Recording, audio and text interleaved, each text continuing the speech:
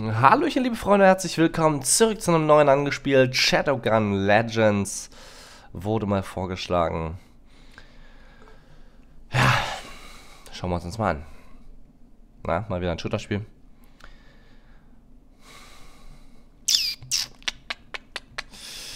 So, gut, wer möchte wieder Berechtigung haben, kriegen sie natürlich alles, komm, gib den Apps Berechtigung, die wollen auf meine Kontakte zugreifen, auf meine Telefonliste, die wollen selbstständig Anrufe tätigen, die wollen auf meine E-Mail-Konten zugreifen, auf mein Bankkonto muss ich noch angeben.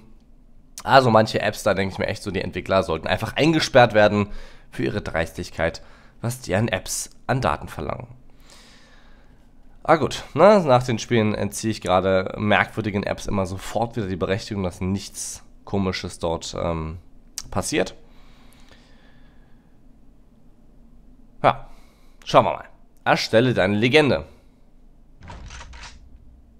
Machen wir einfach mal. Wer fühlst du the First-Person-Shooter? Ich freue mich über jede, die ich kriegen kann. Manchmal andauernd ich weiß, was ich tue.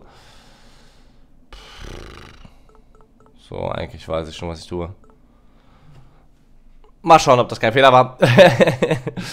Aber so WASD, denke ich mal, wird die Steuerung schon sein. Das werden wir schon irgendwie hinkriegen, wa? Ist ja nicht so, dass ich First Person schon noch nie gespielt habe. Ich finde sie einfach nur scheiße. Ja. Brünn ist für sein Bier, seine Bars und seinen Raumhafen bekannt und stellt die perfekte Basis für die Shadowguns dar.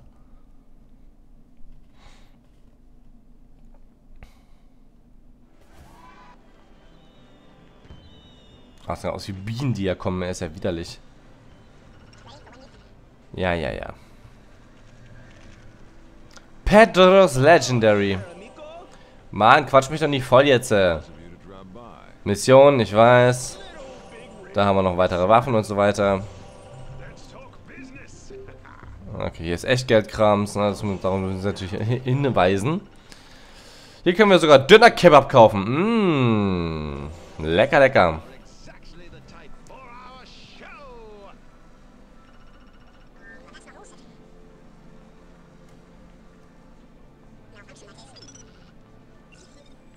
Gibt der Name ein Shadowgun? Ja, ist okay.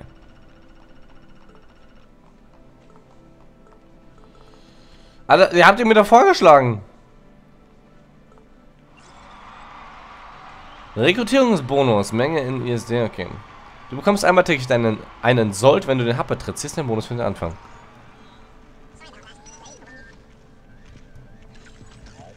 Na klar, WASD. Kennen wir ja. Ein Champion hat sich aufgemacht, in Abschaum zu jagen. Na, los geht's. Missionen. Untersuche das Signal. Na, dann nehmen wir mit. Belohnung gibt es eine schöne grüne Waffe. Öffne die Karte, um die erste Mission zu spielen.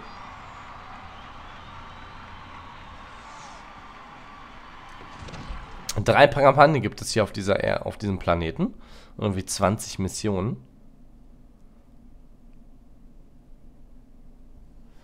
Nova Callisto Kolonie.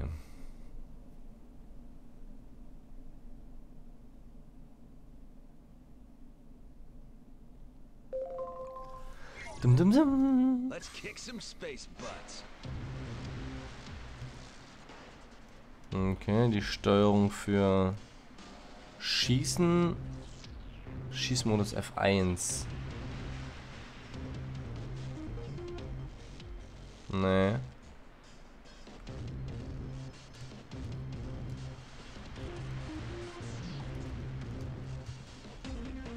Mit Umschalt können wir rennen. Okay. Was ist das F1? Nee, was habe ich von gedrückt, um zu dem Menü zu kommen? Kann ich probieren mal jede Taste durch. Das kann nicht so schwer sein. Okay, gibt es noch gar nicht. Ich kann noch gar nicht schießen. Erreiche das Tor.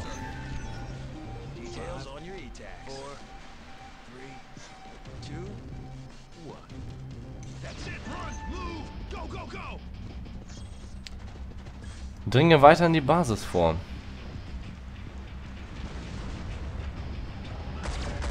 Ich habe mal linker Maustaste kann ich schießen, scheinbar aber nicht. Und rechter Maustaste kann ich einfach nachladen.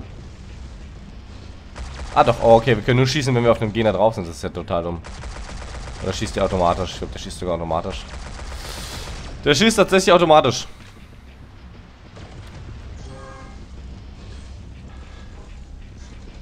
Zerstöre die Flak. Waffe zum Tippen wechseln.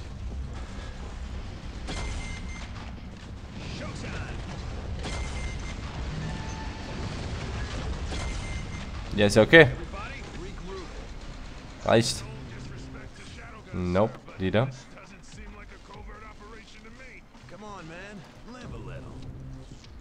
Bahn dir einen Weg durch die Basis. Oh, wir haben Muni bekommen, sehr nice.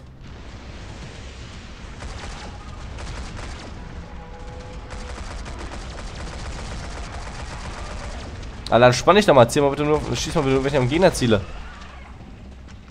Nicht hier jederzeit. Oh, wir haben eine Ausrüstungsgegenstand bekommen scheinbar, oder? Aua. Boah. Iruk, der Verdorbene. 4 Erfahrungspunkte. Ich kriege sogar Erfahrung hier. Nice. Gefällt mir. Gefällt mir sehr gut. Wir haben eine neue Waffe und eine neue Hose bekommen. Triff dich mit dem Kampfingenieur.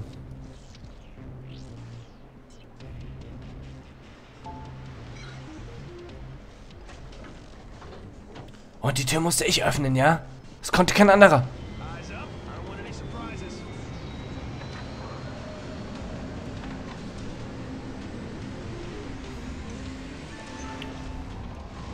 Huch! Was habt ihr denn da Schönes?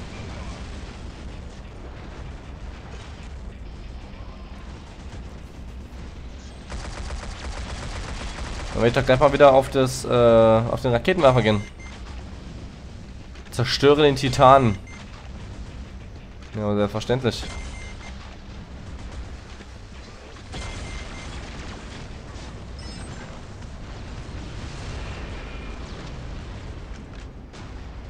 Erledigt, das Drecksvieh.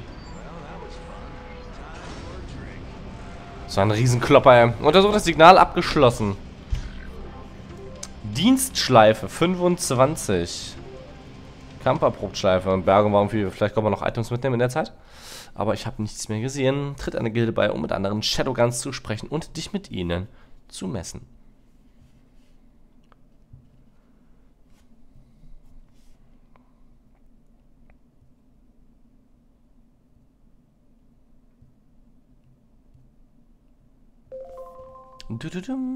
So, wo ist meine Maus? Achso. Huah, das bin ich. Echos aus der Vergangenheit. Abgeschlossen.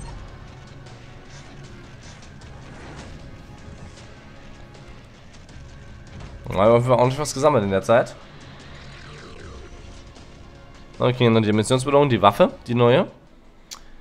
Der Anfang. Sponsoren befördert auf Level 2. Rangaufstiegsbelohnung 700 Credits und 50 Echtgeldwährung wahrscheinlich.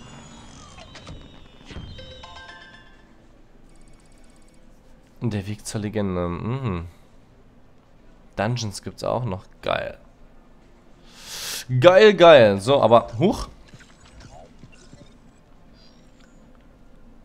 Aufnahme freigeschaltet. Sicher den ersten Sponsor. Hier blinkt alles, ja. Da haben wir auf jeden Fall schon eine bessere Waffe. Mehr Schaden, allerdings weniger Schuss pro Sekunde wahrscheinlich. Dieser Gegenstand hat Perks. Tippe auf sie, um mehr zu erfahren. Plus 8% Genauigkeit. Fügt einfach einen Chance, um einen einzigartigen Perk freizuschalten. Na, Logo. Mit so, das ist besser. Hier seht ihr einen kleinen grünen Pfeil. Wahrscheinlich noch gar nichts. Doch, ich hatte irgendwas Basismäßiges angelegt. So. Herrlich.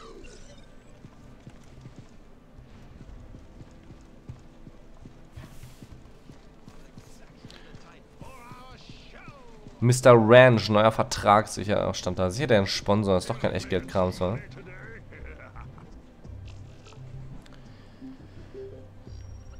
Ruhm bringt jede Menge Geld. Es gibt einige Sponsoren, die an dir interessiert sind. Such dir einen aus. Voraussetzungen und die Infos für jeden Vertrag. Plus 100 oder mehr.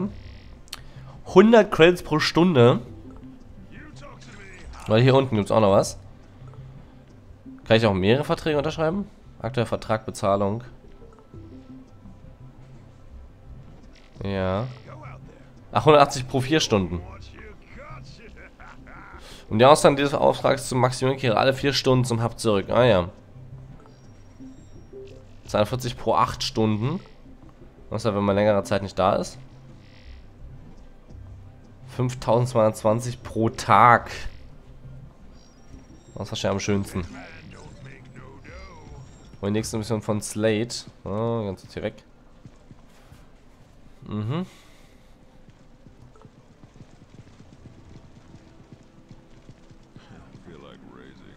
Na, kommt mir die Maus, danke sehr. Wieder eine neue Waffe. Wurde ein Lancer. Ach nee, werde ein Lancer. Dann geht's auf zur nächsten Mission. Na ja, und die haben wir schon. Ach nee, werde ein Lancer ist hier, glaube ich, das nächste, war. Mehr Informationen auf Rang 3. Und wir müssen eine Einbruchmission starten. Erobert den Wachturm zurück. Jagd auf Beute. Einmal so eine goldene Kiste.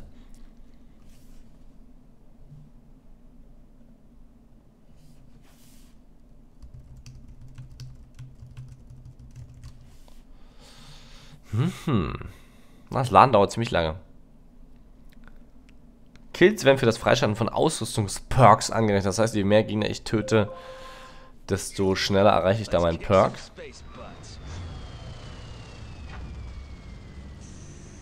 Na komm. Ich hätte auch schon vom Heli aus gerne schießen wollen. Schöne Genauigkeit auf jeden Fall. Aber kaum was in der Waffe drin, ne? Oder schießt die so schnell? Nö. Die war irgendwie gerade nicht voll gewesen, ne?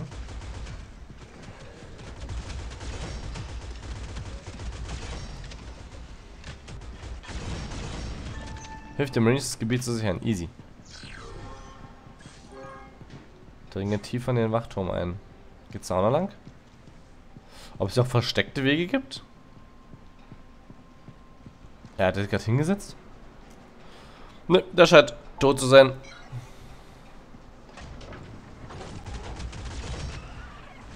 Ah, komm, wir bleiben einfach stehen in den Gegnern. Kein Thema. Ein Grunzer! Ein Grunzer kenne ich nur aus Warcraft 3. Eine Einheit der Orks. Ist da gerade hier irgendwas versteckt, oder? Garantiert. Kommt ihr mit rein? Okay.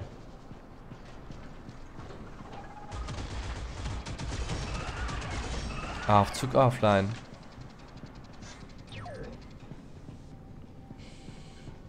Was haben wir da stehen? Oh, nehme ich mit. Will haben. Okay. Warum kriege ich das nicht? Will doch aber. Ist doch meine. Muss direkt davor stehen. Dagegen getreten.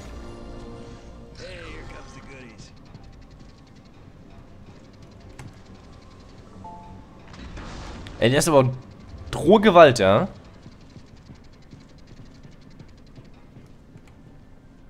Hier setzt er die wieder ein, oder? Okay.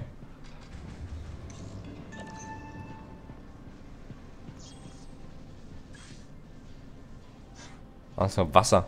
Sah aus wie Kugeln, dass da jemand runterschießt. Oder halt wie Strom.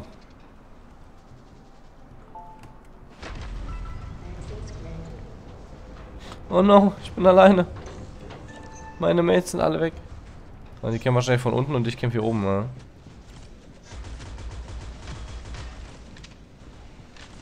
Dorn. Da ist mir ein Dorn im Auge.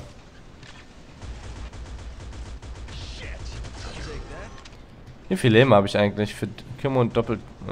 Okay, doppelt drücken. Funktioniert nicht. Doch da ein bisschen. Mit rechter Maustaste funktioniert's.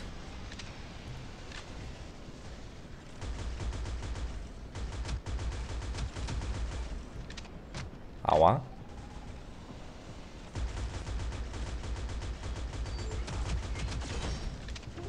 Primärkillschleife 50. Beweg dich.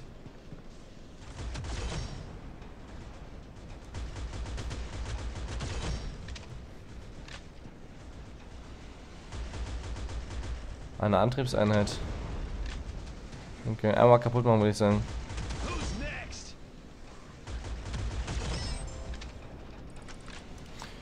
Und ich hätte es nicht geschafft, SHADOWGUN. Wir schulden ihr was. Ja, da will ich doch hoffen. Erobere den Wachturm zurück. Abgeschlossen. Easy going. Dienstschleife. Gibt es nochmal 24 dafür? Oh, sind das nochmal Gegner? Ne, unsere. Die Marines. Die Marines konnten den Wachturm sichern, der ihnen als gute Operationsbasis in diesem Gebiet dienen wird. Wir haben das Signal entschlüsselt. Es handelt sich um ein altmodisches SOS, aber der Absender hat sich nicht zu erkennen gegeben. Wir stehen kurz davor, die Quelle zurückzuverfolgen. Du brauchst den Gegenstand nicht, verkauf wieder einen Big Red oder Willow. Sie bezahlen mit Credits und stellen keine Fragen. Okay. Yeah. Und da bekommen wir als Belohnung eine grüne Waffe und 3 normale Waffen. Ja, haben wir hier aus der Mission mitgenommen.